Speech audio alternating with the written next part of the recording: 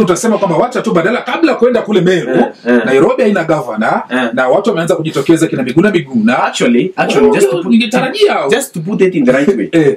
To put it in the right way. Hapa Nairobi, I was even about to vie.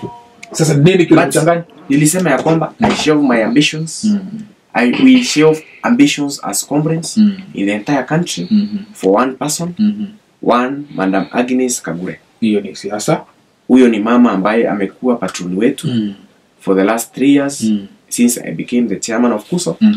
Yeye amekuwa mama mzuri, amekuwa ambaye I think of all leaders that we have in Nairobi, she's the most compassionate and she's the most humble. She's the most, yani yule mtu ambaye tungetegemea tungesema ya kwamba hata hapa tukikuwa Nairobi someone will come back to you as the commoner and listen to you. Au wengine utapata mtu ameenda pale juu amesahau watu, na sisi tunataka mtu ambaye ni mtu wa watu. So huyo mama mimi ningetaka hata kuzungumza kwa Nairobi wote, nimwambie ya kwamba for the first time we have a candidate to choose from. Unajua angekosa kwa hiyo list, by the way ingefika hapo tu nafunga macho. Kwa hivyo nasema unampigia debe Antony Kagure. Si mimi peke yangu, mimi nikikuja kuongea hapa naongea on behalf ya 5.6 million students, man.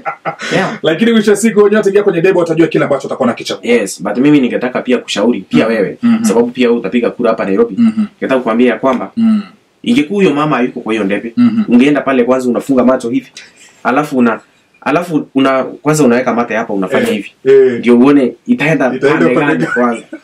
Lakini kwa sababu unasema kuna mama pale, kuna mama mwingine ambao labda bado hajatangaza wazi Bishop Margaret Wanjiru, lakini pia naye anamezea mate. Margaret Wanjiru ni bishop. Si unaona hiyo kuna pia mama Beth Siango. Hakuna shida. Yes. Hao mama hawajulikani. Unaona? Hawa mama hawajulikani, hawana agenda, hawasaidii. Wakipata pesa wanatajirisha familia zao. Huyu mama mwenye nasemea ni mtu ambaye amesaidia maskini, amesaidia wale watu ambao wana face real problems hapa in the city. Huyu ni mtu ambaye ako na ile damu ambayo ilikuwa kwa Sonko. Ile damu ya kusaidia. So kwa alikuwa anataka mtu ambaye atakuwa anasaidia wanafunzi, anasaidia comrades, anaangalia wanafunzi wa wananchi wa kawaida. Hapa Nairobi ujue ya kwamba kuna mabwanyenye. Ndio. Kuna wale ambao wale watu ambao wako na pesa mingi. Na unajua hao watu hawahitaji kusaidika sana. Wanahitaji kusaidika in terms of policy. But kuna wale watu ambao hawana hata pesa ya kukula siku. Hawawezi hizi mahitaji za kawaida. Basic needs hawana. Wanahitaji mtu ambao atafika pale awasaidie. Na hakuna mtu mwingine. Wewe nikuulize swali, hata wewe mwenyewe wewe umeenda shule. Hata kama ni Bishop Margaret Wanjiru, na hata yeye ni bishop, ni mtu wa Mungu. Ndio. Umuona mahali kwa street akisaidia mtu mnyonge wa kawaida. Kuna kitu kimoja ambacho mimi wanasema kwamba lazima tukionyeshe kama viongozi. Usisaidie ili watu wakuone umesaidia.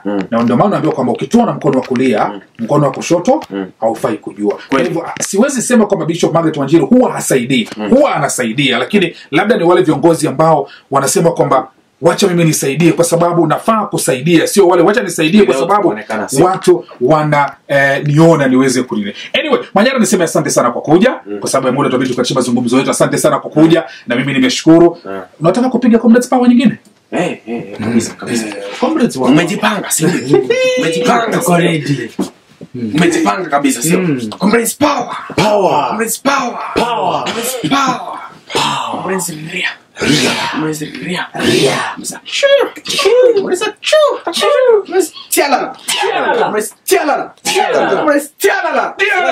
Umesema kutoka hapo unaenda Meru ama?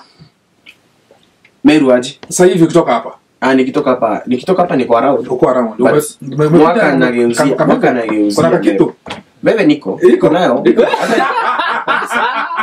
Manyara asante sana kwa kuja studio ni msikilizaji, tumekuwa